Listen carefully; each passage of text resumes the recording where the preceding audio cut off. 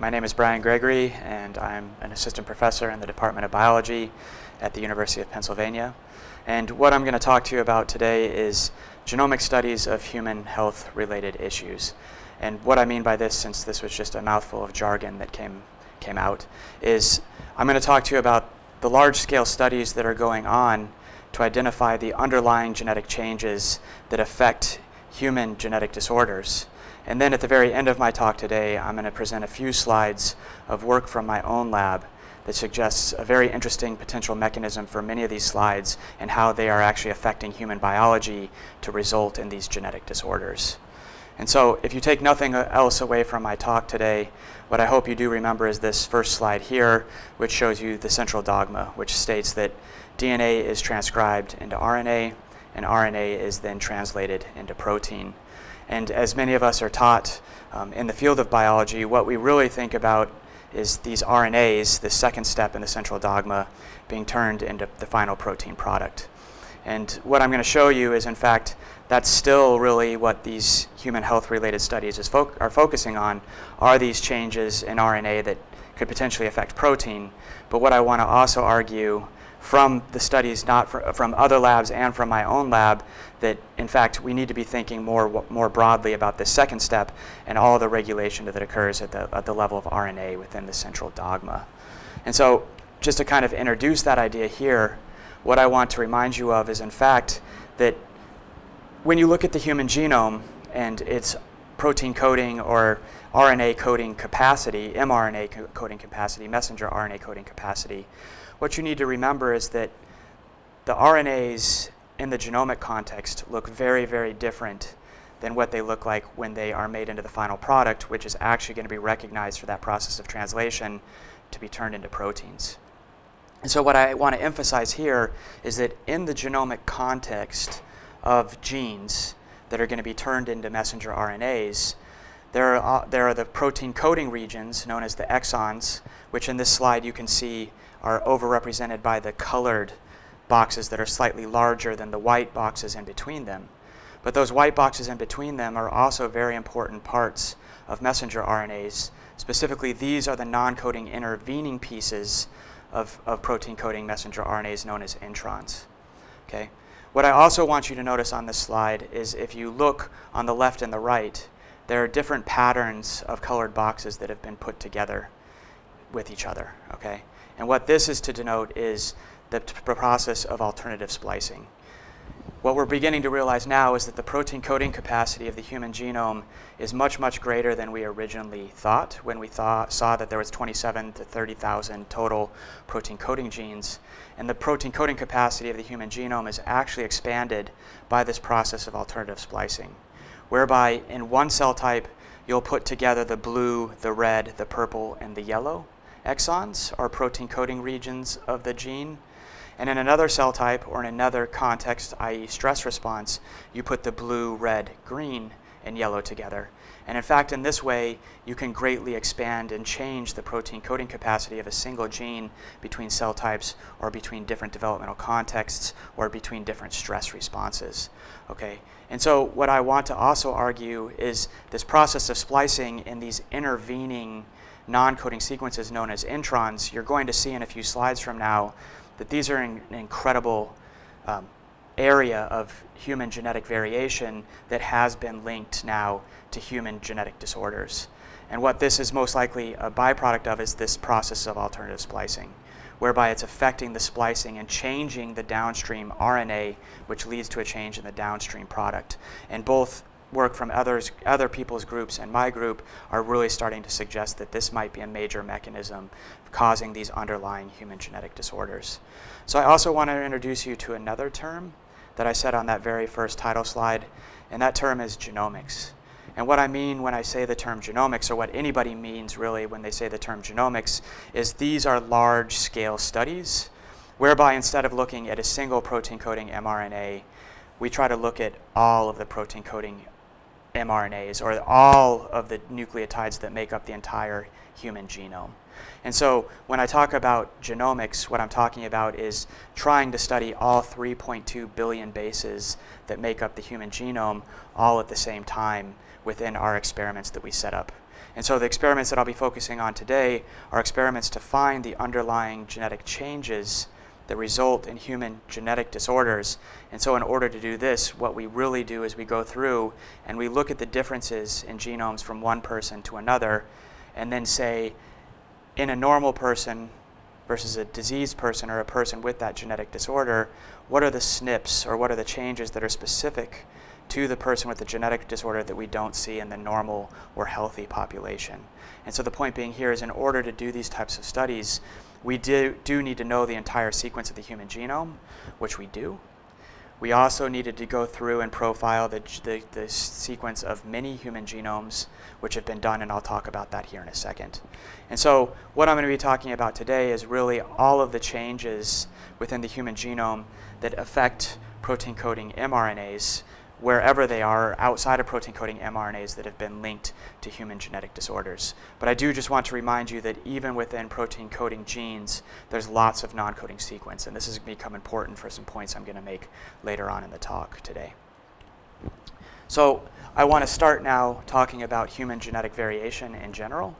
And what you need to know is that in general, every human on this planet has the same 27,000 to 30,000 protein coding messenger RNAs encoding within their genome. So we have the same set of genes, but we have different forms of these genes. These different forms are known as, in jargony terms, alleles. Okay? And so there are different alleles of the genes that affect eye color, for instance, that lead to me having brown eyes, whereas leading to some other person, i.e. my brother, having blue eyes, okay? Leading me to have brown hair versus my brother having blonde hair. We come from the same two parents, but we obviously picked up different combinations of alleles of the genes encoding our eye color and our hair color that led to these different manifestations of phenotypes. And so the point being here is, when we talk about human genetic variations, really what it is it's these small underlying changes in the genome of somebody affected with a human with one of these genetic disorders that leads to that different manifestation of a behavioral or a phenotype that can be witnessed as a genetic disorder. Okay, and so what you can see here is what we're looking at is the passing of genetic material from a father and a mother to their progeny. Okay, and what you can also see is that there's obviously different alleles of, in this case, of an over-dramatized genetic disorder that can lead to two of their progeny being affected, because in this case they got the dominant disease allele versus the two normal manifesting phenotype that did not get that dominant disease-causing allele, leading to their normal or healthy phenotype, as we call them. And these differences, or these slight changes, are more often than not caused by what we call single nucleotide polymorphisms. These genetic disorders in general are caused by one or a few base pair substitutions caused within the human genome of an affected person versus a normal person. And so what we talk about within this field of human genetic disorders are the SNPs, or these single nucleotide polymorphisms, the single nucleotide changes in the human genome that manifest a disease in one person, whereas a different allele in a different person leads to a normal phenotype in that person. And what you need to know is that there's an incredible amount of genetic variation, even from one normal person to another normal person. So please don't think that somebody with a genetic disorder has an incredibly different set of SNPs, and that's what makes them have this disorder, versus a normal person. It can literally be one change in that person from a normal sibling, that leads to them manifesting this different phenotype versus what we consider a normal, healthy phenotype. In fact, as you can see on this slide here, within a human genome, when you compare one human to another person, there's a single nucleotide polymorphism that occurs about every 1,250 bases. And in fact, I just want to make this point very, very clear to you on this next slide here, what I mean by a SNP. What I mean by a SNP is exactly what I was saying. It is a single nucleotide polymorphism, meaning you have a single base pair difference from one human to another. So in this slide here, what you can see is one human has version 1, whereby at that exact same position within the human genome, human 1 has the A variant. In human 2, they might have version 2, which means then that they have the C, or the cytosine version of that position of the genome. And the point being here is it can be something that subtly different. the normal have an A at that position of the genome, and a diseased person has a C nucleotide at that position of the genome in that protein coding mRNA that leads to them having the diseased phenotype versus the normal phenotype. And so the point being here is we need to go through and figure out what are the substitutions at different positions leading to these different phenotypes and that underlie human genetic disorders. And so just to go back here, I also just want to point out and re-emphasize the point that all humans, if you look on average comparing one human to another, have a change about every 1,250 base pairs across their entire genome. Most of these changes obviously lead to absolutely no visual difference between human A and human B. Okay, but there are those underlying changes that do affect protein coding mRNAs in one way or another that do lead to these genetic disorders, and these are the types of SNPs that we really want to figure out, find them, and then figure out how they affect human biology to lead to that different human phenotype. Okay, and so I need to give you some background for this slide here. How we got to the idea of on this slide where I say you can genotype all of the SNPs or most of the common SNPs across a human genome using a single chip or using a single genome sequencing experiment, also known as an exome sequencing experiment. The way we came about this type of approach, i.e. these genotyping arrays as they're called, or these exome sequencing experiments where we can look for those single nucleotide polymorphisms within only the protein coding regions of the genome, was by sequencing a number of different human genomes from across a diverse population of human beings. And so what you can see, I've overemphasized for you on this slide here, there was a number of humans selected across the North American populations of people. There was a number of people selected across the various populations of the European people, the African people, the Asian people. And the point being there then is that across, by profiling all of these different human genomes, you can look at the vast array of single nucleotide polymorphisms or differences in coding capacity across the entire human genome. And so what was found based on all of this profiling across all of the continents and across approximately 10,000 people at this point was that there are about 1.9 million regions of the human genome, at least within and around the protein coding regions of the human genome, that tend to have quite a bit of polymorphism. And you can also use these 1.9 million positions to actually get a complete genotype of every human, to compare one human compared to all of the rest of the human population. And so the point being here is what I'm going to show you in these next slides then is taking advantage of these arrays, profiling those 1.9 million regions of the genome that tend to vary quite a bit across the human populations on the face of the planet, how that we've used these arrays now to compare normal patients to affected patients to find out the changes, the genomic changes in the affected people that aren't there in the normal, to try and get down to those SNPs, those alleles that are causing the human genetic disorders versus those that we don't see in the normal population that don't have those genetic disorders. Okay. And so this is the idea behind what I was talking about there. These are what are known as genome-wide association studies, or GWAS studies. Okay, and it goes by the principle of if we take a lot of normal patients or a lot of normal people that aren't affected by this genetic disorder, and we take a lot, maybe not the exact same amount, but at least quite a few. And what you need to know here is really you need to start to get enough power to do these types of studies. You want on average about 1,000 normal and about 1,000 affected if possible. Obviously the beginning of these studies was hundreds and hundreds, but what we're learning, there's lots of very small and discrete changes within the affected population, and in order to get enough power to find those discrete changes, you need as many patients as you possibly can to put into these studies, and as many normals as you can to put into these studies. And the point being here is what you're looking for is you take the DNA samples, so you take DNA, usually it's just you take a little bit of blood from normal or a little bit of blood from affected. What people might also be seeing these days is there's lots of cheek swabbing going on. So people will just also rub a little applicator on the cheek. You can get DNA from the cells of your cheek that come off onto that applicator as well. It's very easy. The point being is anytime you give blood and somebody says they're going to run a genetic test, this is basically what they're doing. They're taking your blood, the DNA out of your blood, and then genotyping usually one specific gene if they know they're testing for a very specific disorder for you. But in this case, we're trying to find, we don't know the gene affected. We don't know the potential RNA and protein that are affected.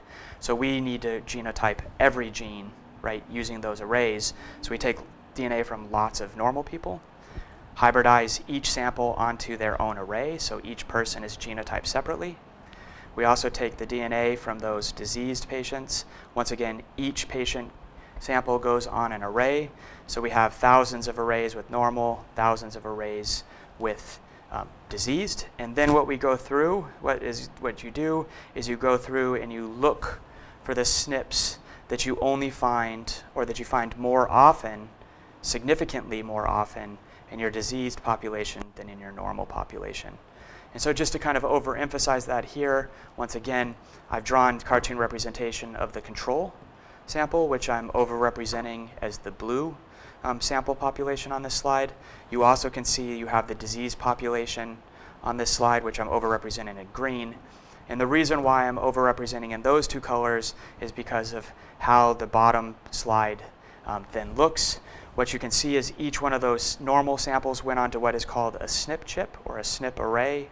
Each one of those diseased samples went onto the same type of array, and so you have thousands of normal or control, thousands of diseased, or people manifesting the genetic disorder. And then what you do is you look for those SNPs that you find much, much more often in the diseased population than in the control population, which on the bottom slide then are overrepresented by those green dots. Okay, and so that's why the green population is colored in green and the blue population is colored in blue, is because those green dots on the graph below are the regions, are those SNPs, those single nucleotide polymorphisms that you see much, much more often in the disease population than you do in the normal population. And so when you run statistical tests to say where are the SNPs, or what are the SNPs that we see more often in our disease population than we see in our control population, you can see that they start to rise out above what you would just consider the normal genetic variation, which is shown then with the blue, the dark blue and the dark and light blue spots on this graph below here. So what this is telling you then are the genes, or those regions of the genome where we see lots of green dots coming out. Those are the regions that you're going to want to follow up and study and say, what is potentially the underlying biology going on in these regions leading to those differences in human phenotype between the normal and the diseased population. Okay, and so just to overemphasize this, the first slide I showed you, sorry, let me go back. The first slide I showed you a study where type 1 diabetes was profiled, and you can see there was about 7 or 8 genes that came out from that first study of type 1 diabetes, where we could find SNPs linked to those genes that suggested these genes might have some underlying biology within that disease population that is not present in the control population. This has now been done with a number of other genetic disorders. So what you're looking at on this slide here is bipolar disorder is one of those disorders, coronary artery disease, Crohn's disease. You can once again see that type 1 diabetes overrepresented here again. And also you can see type 2 diabetes, which what you should also learn from the type 1 diabetes graph versus the type 2 diabetes is that the underlying biology, the genes that are affected within type 1, tend to be very, very different than type 2. Okay, so that's the other type of information we can learn from these types of studies, is the fact that even diseases that look very, very linked oftentimes can be very, very distinct in the biology underlying what is causing those specific disorders. And I think that's very nicely represented on this slide here when you compare type 1 diabetes to type 2 diabetes. And so I'm going to run through a set of 3 slides for you very, very quickly now, just to kind of show you that and overrepresent the fact that there have been many, many studies on many different disorders, from cancer to many types of genetic disorders that affect many people to very few people within the human population. But we've learned a lot, and we found many gene loci that have been linked to these specific disorders, to these specific diseases, that we can now go in as biologists and test what type of function is going on to affect the biology and lead to these types of genetic disorders. What I will tell you also is that those slides are a bit out of a bit out of date because I went all the way back into the mid 2000s, and the point being is many hundreds to thousands of diseases have now been profiled in this way. So please don't think that this type of approach has stopped and that we're not profiling disease after disease. In fact, what I hope you can see here by each one of these little colored dots on this slide that I've stolen from the National Genomic Institute from the NIH is that many studies of human genetic disorders and diseases have been done in this fashion, both either by sequencing or by these SNP arrays. And so now we have a very good kind of genomic map looking at the regions of the genome that are linked to these types of diseases that we can now go in and study the underlying biology of these types of disorders.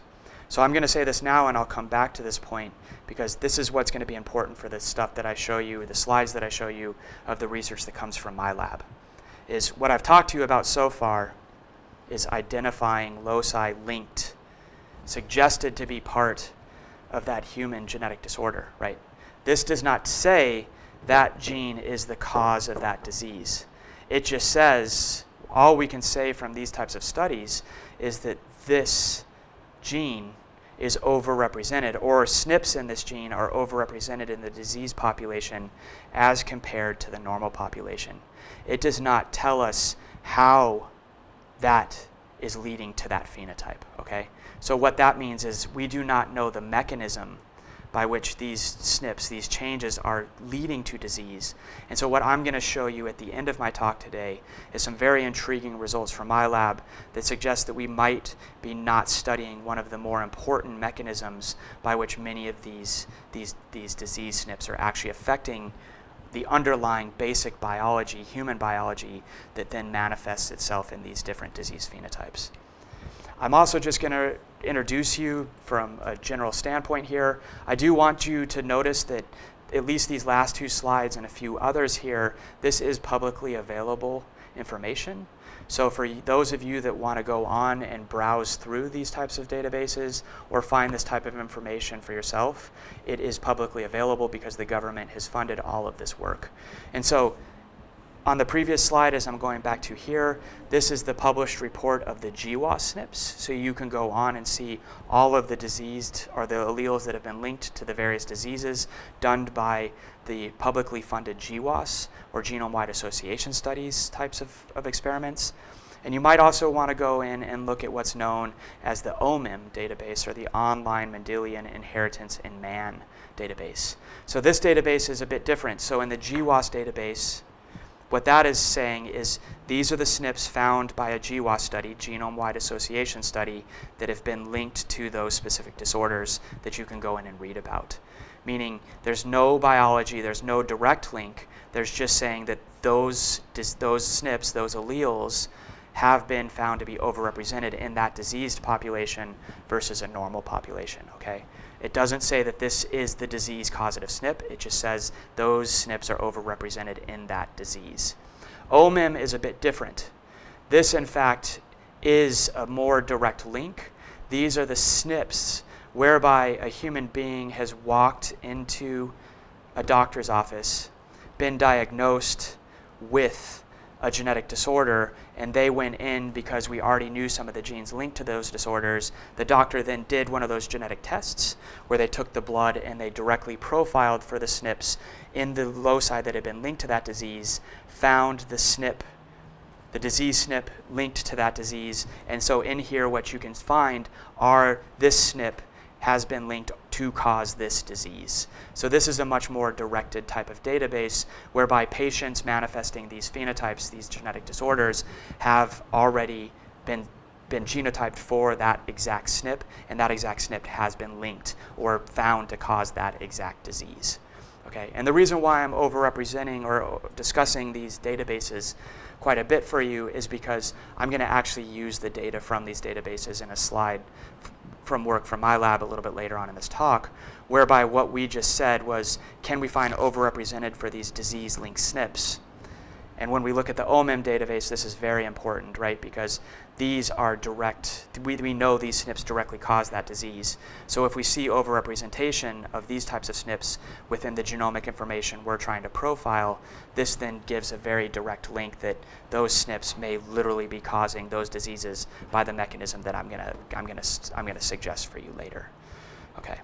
So now I just want to introduce to you guys, moving forward here, that I'm going to actually argue for a different type of mechanism than what most people look for when they do one of these genome-wide association studies or when they do one of these OMIM types of genotyping experiments on a patient in their office. And so what everybody looks for, and this is why I introduced you to that central dogma in the very first slide of the talk today, what everybody tries to think about are the changes that are found in these GWAS studies or these genotyping experiments that affect the coding region. Okay? The region of the mRNA that was overrepresented by those colored boxes put together. Right? Because those colored boxes put together, those are what are going to make the underlying protein. And so what people are focused on are the GWAS SNPs, or the SNPs that change the underlying genetic code, the underlying mRNA code that leads to that protein. So in essence, what everybody is focused on are changes within the genome that lead to a change in the final product, the protein.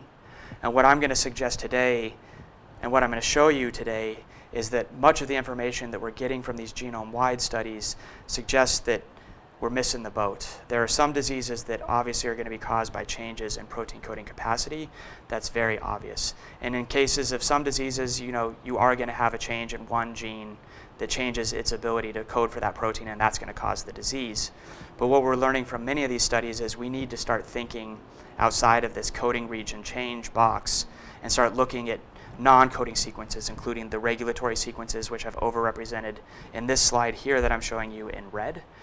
What I also, and I spent a lot of time talking about those non-coding regions, those intronic regions that are in between the protein coding regions, those exonic regions that I overrepresent in colored boxes. And the reason why I spent some time talking about those introns is because what I'm going to show you on this next slide is this is also a region heavily peppered, or with lots and lots of linked disease SNPs falling within these regions. And so what I'm showing you on this slide here is basically where, if you take these two databases, or if you take that GWAS database of SNPs and you say, where are those SNPs falling within the human genome? What I hope you can see here in the blue section, the darker blue section, the biggest portion of the human genome, or the majority of all human disease-linked SNPs found by these GWAS studies fall right into that region that I spent quite a bit of time talking about in that first slide, the intronic portions of protein-coding mRNAs. Not the portion that makes the protein, that portion that is in between the protein-coding portion, most likely involved in regulating splicing. And that's also why I brought up this idea of regulating how the protein looks in one cell type versus another, because we're really starting to think that what's going on is these intronic sequences are where lots of proteins, RNA binding proteins, I'm going to introduce you to that term because we're going to get to that here in a second as well, where lots of RNA binding proteins bind, and these RNA binding proteins bind there to tend to regulate the process of splicing and alternative splicing.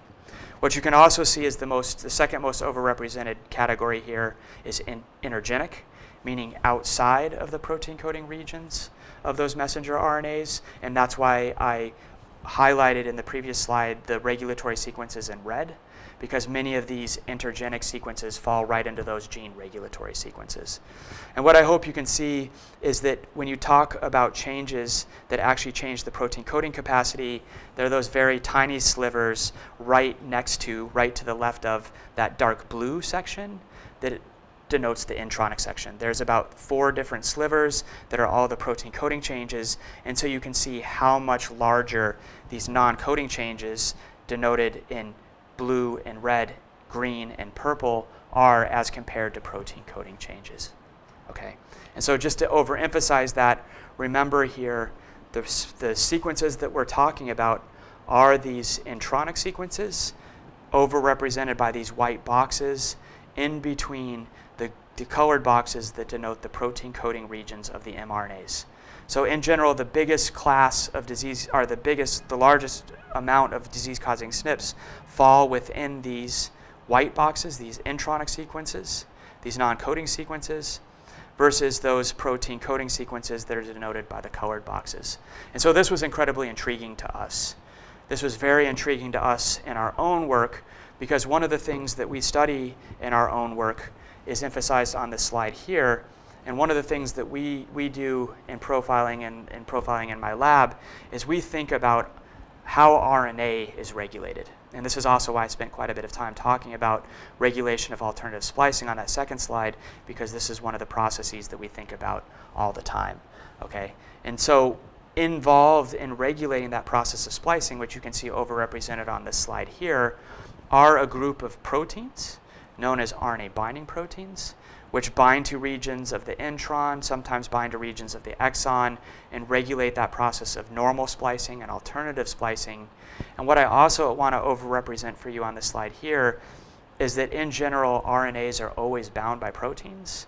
They're all over their length by proteins in the introns, in the protein coding portions, in the non-coding portions that are also exonic, those untranslated regions. But the point being here is one of the things that we were interested in gaining was a global look at all regions of an RNA that were being bound by RNA binding proteins. Okay? Because in order to figure out how RNAs are regulated, you need to get a global map of everywhere that proteins are binding onto RNAs on a global scale. And to go back to that genomics slide, my lab is a genomics lab. So we develop high throughput or large-scale types of experimental approaches to look at these types, or to gain these types of information within the lab. And so what I'm going to show you in the next slide is one of the protocols that we came up with within my lab to gain a global look, a genomics look, a genome-wide look at everywhere that RNAs are touched by these RNA binding proteins. Okay? And I'm going to show you what these regions look like in the data, how we call them. And then what I'm going to show you is, in fact, when we take all of these regions of mRNAs in humans that are bound by RNA binding proteins, and we say, if you take these regions and look for those disease-causing or disease-linked SNPs, by taking that list of GWAS SNPs and taking that list of directly linked disease SNPs from the OMIM database, also known as DB-SNP, or database of SNPs, and you say these disease-causing SNPs or linked SNPs, how many of them underlie the regions of the protein coding genome that we see being bound by RNA binding proteins? Is there an overrepresentation? What I'm going to show you is there's an incredible overrepresentation.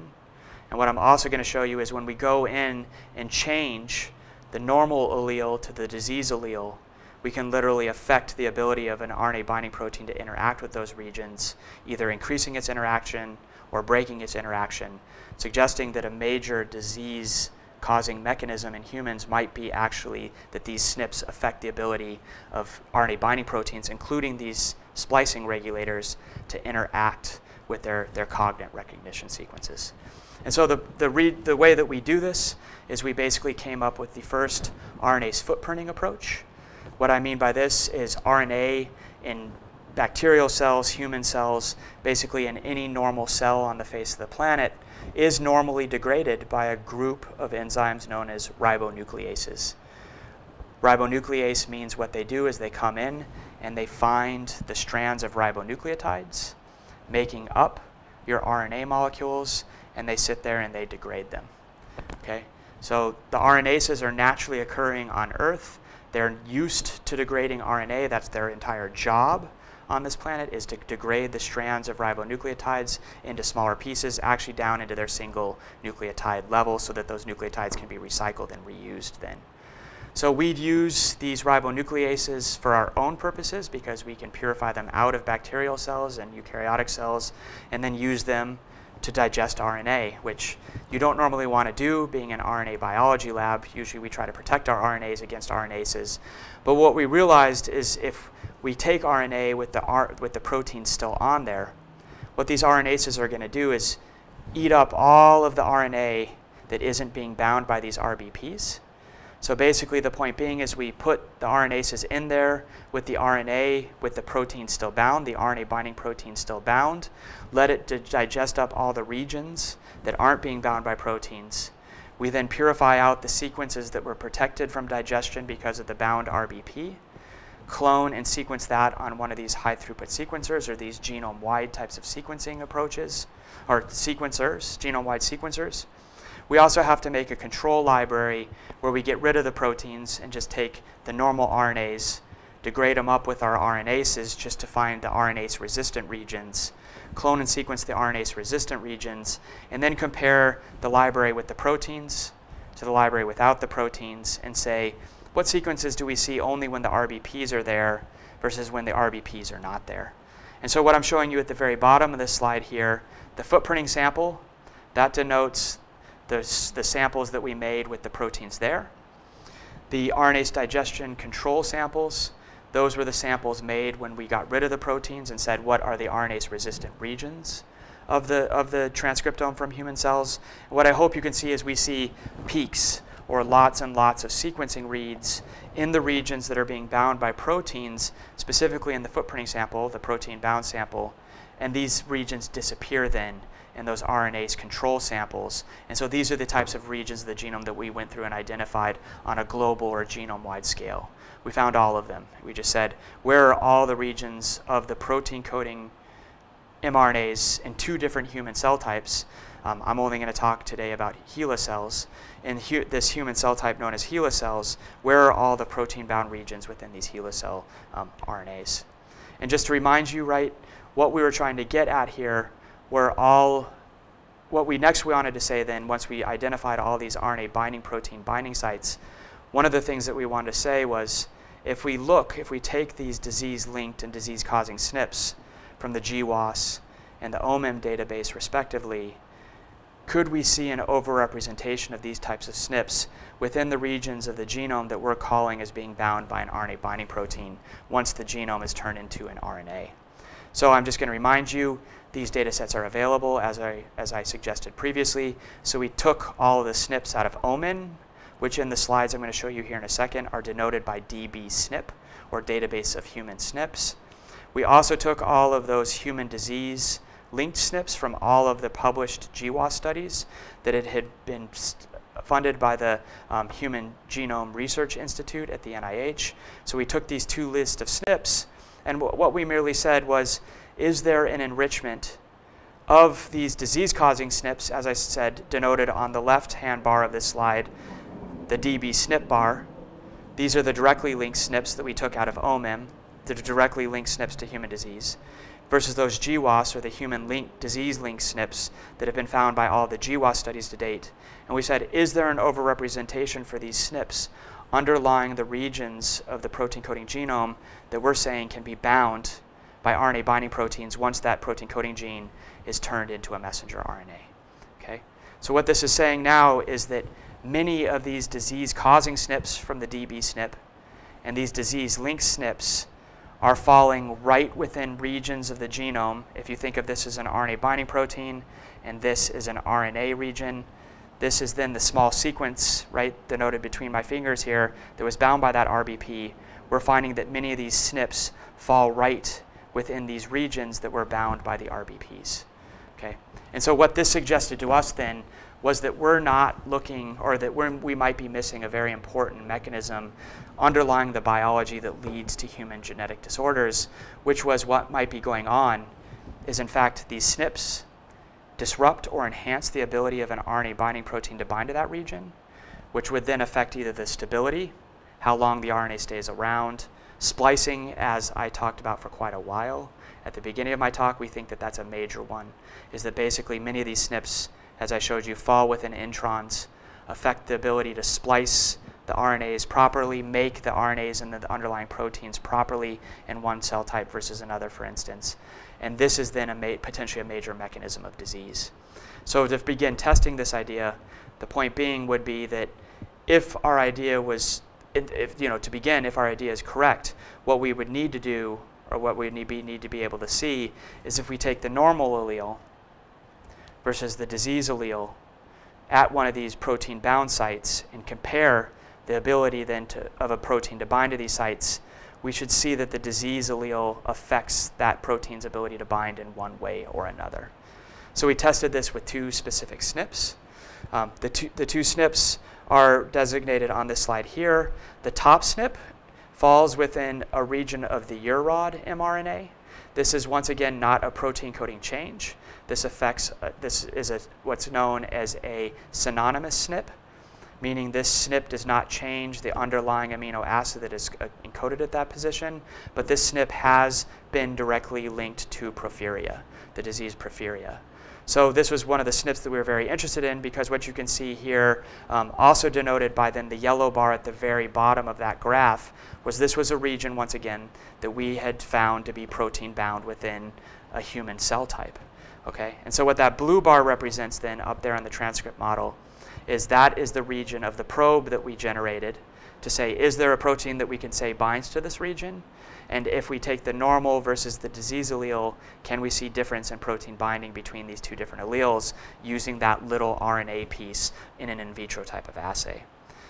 Now at the bottom, on the bottom panel here, once again, this is another synonymous SNP, meaning it doesn't change the protein coding capacity of the PARC7 transcript. You still get the PARC7 protein from this, but it's a synonymous SNP that has been linked, once again, to Parkinson's disease. And this is, once again, a direct SNP, because both of these SNPs came out of that OMIM database. This was a SNP, once again, directly linked to Parkinson's from a numerous Parkinson's patient. And so, once again, we made that blue probe right in that region, saying if we take the normal allele versus the disease allele, could we see differences in protein binding?